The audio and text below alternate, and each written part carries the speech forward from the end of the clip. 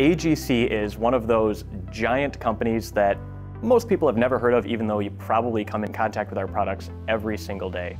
To be perfectly frank, when I first heard about glass, I was like, okay, why do I want to go work for a glass company? I didn't realize at the time all of the different interdisciplinary engineering and science aspects that went into glass and how exciting glass really is. Up by your rear view mirror, okay, that used to just be a rear view mirror, but now there's all of these sensors and different types of equipment that can enable, whether it's autonomous driving or 5G connectivity, and all of that gets mounted to and behind the glass. So we have to do some special things often with the glass in order to be able to allow those antennas to communicate through the glass, or to allow good visual quality of the autonomous driving cameras or LiDAR sensors to be able to really see through the glass.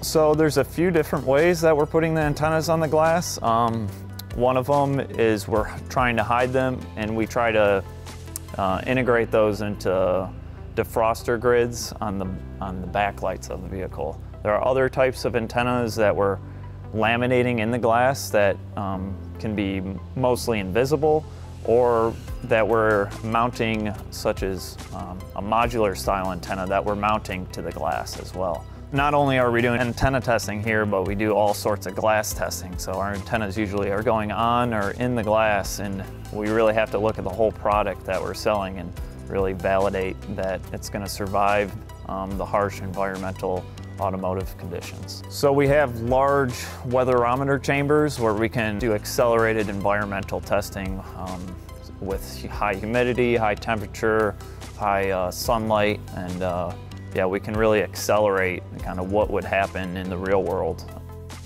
Everyone's probably very familiar, especially at this conference, with these prototype autonomous cars that we have rolling around that has all sorts of junk on the roof.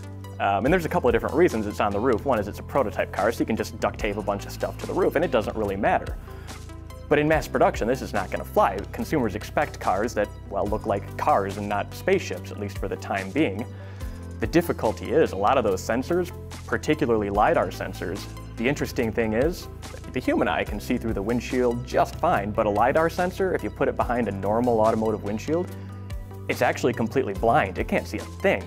So we had to redevelop an entirely new type of glass to be able to take that, some of those sensors off the roof and be able to put them behind a windshield, so it doesn't look so wonky, you having this prototype car with all of the hardware on the roof.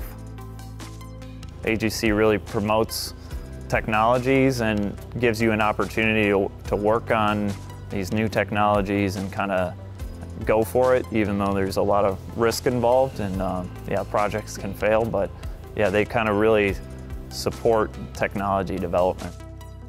Everything's changing with mobility, everything's changing with autonomous driving. There's different business models being built, companies are shifting their relative positions in the market, and glass has a lot of really interesting moves to make there. So it's for us and for me personally, it's a different challenge every day.